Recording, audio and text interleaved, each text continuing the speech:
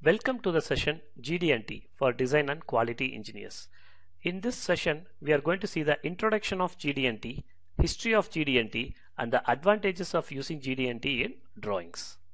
So GD&T is a technical drawing language which is used as a standard throughout the world. In the manufacturing environment, quality is very important, and we must control the cost, and process must minimize waste and use the resource very effectively. To achieve these things, many parts are now purchased globally. Means no component, like all the components need not have to be manufactured in the same organization or in the same machine shop. If a similar part is being supplied by a supplier for a less price outside the country or outside the company, so companies are ready to go and purchase those parts. In order to buy all these parts outside the our company, so we need to make sure that the design intent needs to be conveyed properly to the manufacturing plant or the supplier, like what we need that needs to be supplied, informed to the supplier.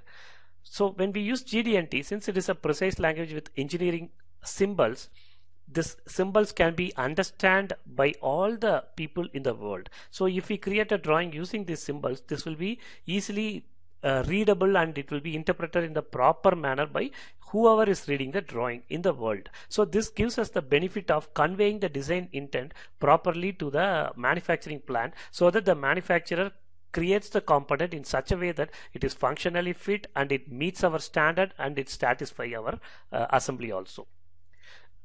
So GD&T is widely used in aviation industry, automobile industry, and heavy equipment industry. History of GD&T. So the history takes us to the year 1938 by the engineer called Stanley Parker. When he was working in Great Britain, he found that parts were rejected when inspected using the traditional tolerances. However, he found that many parts were functionally fit, but they are technically out of specification tolerance, so they have been rejected. So when he investigated further, he determined that the standard XY coordinate tolerance resulted in a square tolerance zone, like this, a square tolerance zone. But what he found is the parts that were slightly lying out of the square tolerance were rejected, but they were functionally fit. For example, in this drawing you can see, if you draw a circle covering this square, you will get a radius of 0.07. So if the part is like just lying outside this 0.05, they were telling that it was rejected, but functionally it was fit. So that's what it made him to determine the concept called as true position. So true position is the position of the feature defined by the basic dimension. So it's nothing but basically defining the feature's location by its basic dimensions. So based on the true position concept, now in today we have developed a lot of other concepts like flatness, straightness, roundness, run out, and much more other concepts have been developed in the GD&T.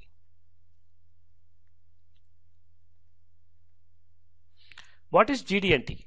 So geometric dimensioning and tolerancing is a language of symbols, as we discussed earlier, used to describe a part's nominal geometry and the allowable tolerance for variation. So it defines your component's geometry, and it gives a tolerance also, how much it can vary, because no feature without any tolerance you can't manufacture any component. So we need a tolerance, so that can be defined properly using a GD&T. So it helps us to define a feature's location, shape, and orientation of the part. So you can see in this figure, you can see size, form, location, and orientation. These can be controlled effectively by using GD&T. So this is very important for any component to be manufactured.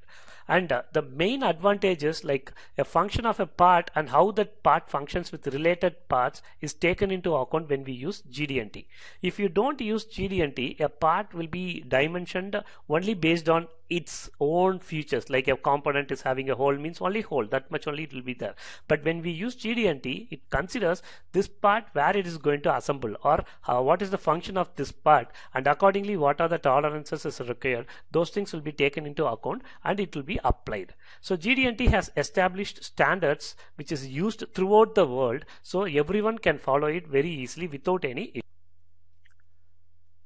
The proper application of GD&T is defined within an American Society of Mechanical Engineers standard used primarily in the United States. So this is the standard which is followed in the United States, American Society for Mechanical Engineers. They have described the GD&T, how to use the GD&T in a drawing. This is followed in the US. In the rest of the world, it is defined by the International Organization for Standardization, which is called as ISO. So except the US, remaining part of the world are following this one, including India. Now we'll come to an interesting session. So I am showing you a drawing where you can see it's a drawing which is created for manufacturing this component by an engineer, and when you see here, I feel that everything is available. Like if you can you find any missing dimensions, I'm just checking it out. For example, the thickness of this is available here, 0.815. Yes, the depth of the counter bore is 0.5 available. The OD is 6, sorry, not 6, it's 11, it's available. So what is the bore size? It's given as 5.5. The counter bore dimension is given as 7 millimeter. The small hole dimension is given as 3, and thickness is given as 0.25. The PCD is given as die of 0.515, and the PCD diameter is 4.5. So all these dimensions are given and with a tolerance. So as I mentioned earlier, no component can be manufactured without any tolerance. So this drawing, I can say that yes, this is a good drawing which is having the required dimensions to manufacture the component and the tolerances also. So using this drawing, I have created a component and I have inspected also. So this is the drawing they have given, and using this drawing I have created a component like this. Will you accept this part? You will say no. But if you check the dimension one by one, I feel it is correct only. I can say it is correct. For example, this diameter 5.5. If I look into it, it is coming 5.496. It's having a tolerance, which means it needs to be plus or minus between 5.48 to 5.52. So 5.496 is lying within the tolerance only. And if you check one more dimension, the thickness 0.815, for me it is coming in the component 0.819 and 0.811. That is also lying within the tolerance zone. And if you look into this diameter 3, I am getting 3.012. Again, it can be between 2.98 to 3.02. So 3.012 is within the tolerance. Likewise, if you check each and every dimension, everything is lying within the tolerance only. In spite of all these dimensions lying within the tolerance zone, I have component like this. Will it be acceptable? Definitely, I would say it is not acceptable. No one will say that, oh no, this component will not meet. But I have achieved as per your drawing only. That is what the argument will come. When you inspect this component with the manufacturer, he will say that, see, as per your drawing, I have created the component, everything is fine. But if you look into the functional wise, assembly wise, it's not going to be satisfying you. So when you apply the GD&T, so this is a drawing which was created without the proper application of GD&T. When I create a drawing with a proper application of GD&T, you can see here in this drawing, you can see lot of rectangular blocks. These are the GD&T symbols and the tolerances which is being defined. So when you create a drawing like this, it is like a foolproof, and it will make sure that your component is made as per the requirement of the assembly, and it meets as per the designer's requirement. So this drawing will be acceptable, and if you supply this drawing to the manufacturing plant, which may be within India or outside India, everyone will read it properly and everyone will make the component in the same size, shape, form, everything. Okay, so after looking into this, you can see that its main advantage is manufacturing the part in the perfect size and shape. So it one more advantage is it reduces the amount of nodes, dimensions and tolerances required on a drawing. You can see a drawing below here. So in this drawing you can see there are a lot of elements are assembled here and many nodes are there. Of course, drawing will be having some nodes. I agree with that one. But when we use the GD&T, you can reduce the number of nodes, which will avoid ambiguity, and your drawing will look very clear, and the interpreter will be interpreting in the proper manner, and without any confusions he can understand the drawing. And wherever required, the dimensions will be there, and required tolerances can also be applied. And the second benefit you can see is establishing the datums. So datums is like a reference positions or reference planes. From the reference you can dimension the other features, so you can determine where you need the datums. All those things you can give it in the drawing itself if you use the GD&T, and it reduces the cost and improve quality, reliability and safety. Safety means it's ensuring that your part is manufactured to the requirement without any rejections at the first time itself. And reliability, it's like every time you will get a same size of the component, same shape, same function, same feature, everything will be there, and it improve your overall quality also.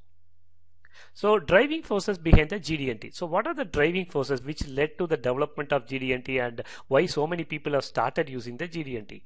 So main thing is the complexity and sophistication of our product design. In today's environment, you can see lot of new products are developed, and the sophistication and complexity is growing every day. So due to those things, we need to apply GD&T so that we'll make sure that the component is properly explained to the manufacturer, and whatever the design engineer needs or whatever he wishes, it can be achieved by the manufacturer. So for that we need to use the GD&T. And the next one is we need a common language. So as you know, now the global market is open and we can do business in the world. Like from India, you can do business with the US or in the UK, but we need a common language for the communication. For that we are using English as a business language. Similar to that, we need a common engineering language in the global market for communicating in the engineering terminologies or the drawing communication. For that we develop the GD&T. So GD&T is now called as a common engineering language. Okay, so now we will learn detail about GD&T in further sessions.